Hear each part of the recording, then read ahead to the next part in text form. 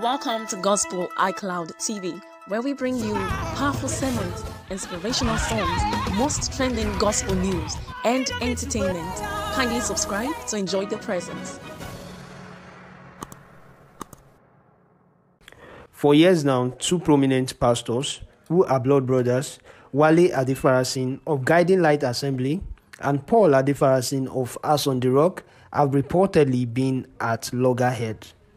It is such silent but loud irony that two men of God born of the same well-to-do parents could fall apart so widely. According to City Scoop, it became even more evident a few months back when Pastor Paul Adefarasin conspicuously shunned his elder brother, Pastor Wale Adefarasin's 70th birthday. Even though they are both doing well in their private lives and ministry, the crux behind the gulf between them has also been a top-kept secret. Thankfully, the loss of their mom finally brought the two brothers together recently.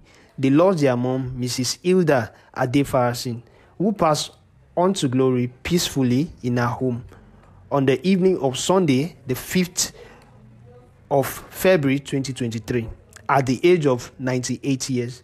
She was buried on March 17 with dignitaries from all walks of life joining the family to bid their mom farewell.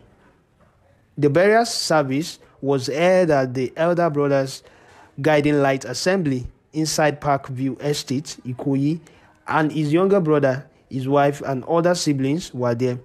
Both pastors and sons of late Justice Joseph Adetunji Adefarasin, a lawyer, High Court judge, and Chief Justice of Lagos between 1974 to 1985. He was married to their mom, Hilda Adefarasin, and their union produced 5 children: Wale Adefarasin, Bola Adefarasin, Yinka Ogundipe, Michael Adeyemi Adefarasin, and Paul Adefarasin. We recall that the senior pastor of all House on the Rock churches, Paul Adefarasin, lost his mother Hilda 3 weeks after she marked her 98th birthday. While celebrating her 98th birthday back in January, Pastor Adefarasin wrote, "Today, my siblings, my family, and I pause for a moment and join everyone who knows and loves you to celebrate a true heroine on her 98th birthday. I am certainly most grateful to God for keeping you not only alive to witness another year, but for also keeping you well to know the blessings of watching all your children, grandchildren, and great-grandchildren flourish in their various roles and stations.